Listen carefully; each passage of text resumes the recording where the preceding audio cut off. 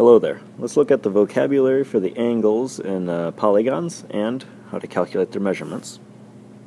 It tells us that this decagon, 10 sides, is regular, so I'm going to label that. Regular means that all the sides are the same measurement, same length, so I put tick marks on all of them, and all of those angles are also the same measurement. Those angles that I've drawn out there, all 10 of those things, those are interior angles. And I'll label one of them I, to show that's an interior angle. To calculate an interior angle, I can of course use the formula, but if I don't happen to remember this 10 minus 2, 8 times 180, we can also look at how it's built. I'm going to take this shape over here, this regular decagon. Actually, it doesn't matter that it's regular for what I'm going to do here, and I'm going to cut it into the fewest number of triangles possible. Now, there are different ways of doing this. You can do a zigzag approach. I went with all of the triangles focusing in at one vertex, sort of like a ray. How many triangles did I make? All in all, there are 8 triangles, and each triangle, the angles in it, happen to add up to 180, and there are no overlaps, there are no gaps, and all of those angles combine for the whole big decagon there.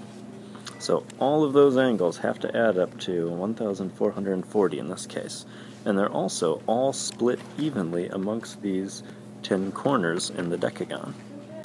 So this little angle over here, an interior angle, it happens to be 144 degrees, as does this one, this one, this one, and the rest of them. Where is an exterior angle? I start on one of the edges and then just keep extending it out straight, and the angle that's formed in there, that's the exterior angle. Each one of these corners is going to have its own exterior angle. Actually, there are 2 options. I could do the one over here or show off the one down here, but it's the measurement of one of them, so we're just going to show this one. And how do I calculate that? Well, together, an interior and exterior angle there make a straight line, so they have to add up to 180. So I'm going to start with 180, and then take away what I know to be the interior angle, 144, to get what's left over there.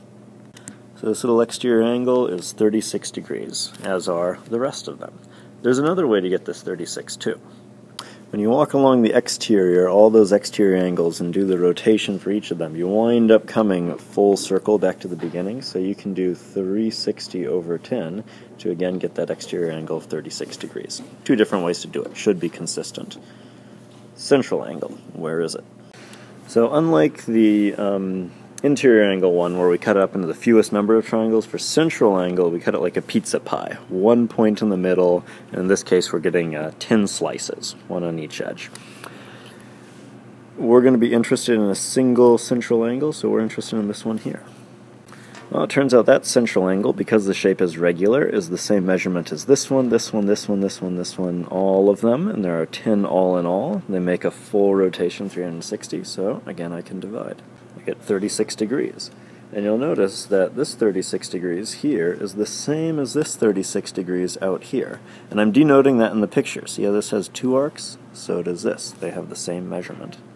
Character and scholarship for life.